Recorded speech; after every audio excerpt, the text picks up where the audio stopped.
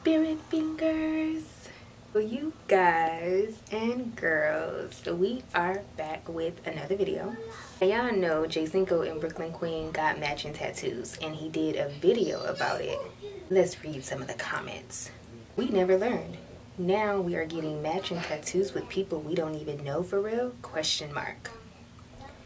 I don't know about this. They cool individually, but like growth is getting out of your comfort zone. This is giving similar situation, different girl. Brooklyn holding his hand during the tattoo. Aww. Matching tattoos with two different Brooklyns is crazy. Nice to see you enjoying this phase of your life. You have a high tolerance for pain. Her balcony is your go-to spot when you need to reset. Keep God first and keep doing you. Period. I hope something comes out of this friendship. They complement each other well. Their interactions seem natural. It just flows. And Cinco finally combs his hair. Ha ha ha. People thinking that, you know, that they dated after that tattoo. So Cinco had posted, "Dog, y'all know I'm single. Cut it. Just vibe, twin." Oh, and then Funny Mike got the prom coming up, right? The Bad Kid prom. And Cinco is confirmed to be there. And then I think he posted like on his story, who should he go with? What do you mean who? Brooklyn Queen, dude.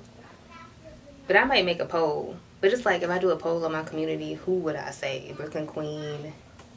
That's the main person that you've been doing content with. So I will roll up with her just off of that. Like it would just be dope vibes in my opinion. But you know, don't listen to me. I'm just Kiara. So there is a young man by the name of Big Loaf. He recently dropped a diss song to DDG. He posted it on Twitter and he got 4.1 million views so far. And then I'm not sure on YouTube he like posted the full video. Let's go see the views because DDG just so happened to see this. So it is circulating the internet. It's currently at 6K. So when I looked at it earlier, it was at like 5.8K. Now he at 6K. Here is DDG's response. You think it's games with this disrespectful song you dropped with my girl face on your underwear. You think it's games with this disrespectful song you dropped with my... So, Big Loaf, YouTuber. I went to his Instagram. He got one song on his Instagram. So I'm like, okay, this is not the only song that he's done. And then I'm trying to find stuff like, does he got past beef with DDG or what? I can't find anything. So this is just a random diss song. I just feel like the disrespect in the video towards his girl Halle was a bit much. What's going on? Why are you... Is it a clout chasing move? Or is it like you're really tired? Because he had posted like, oh, I'm tired of people saying I look like DDG. And he's sad and stuff. And that's just trolling. So if y'all heard the diss song, let me know what y'all think about it. These legendary right here, man. First come, first serve. I just got the word, bruh.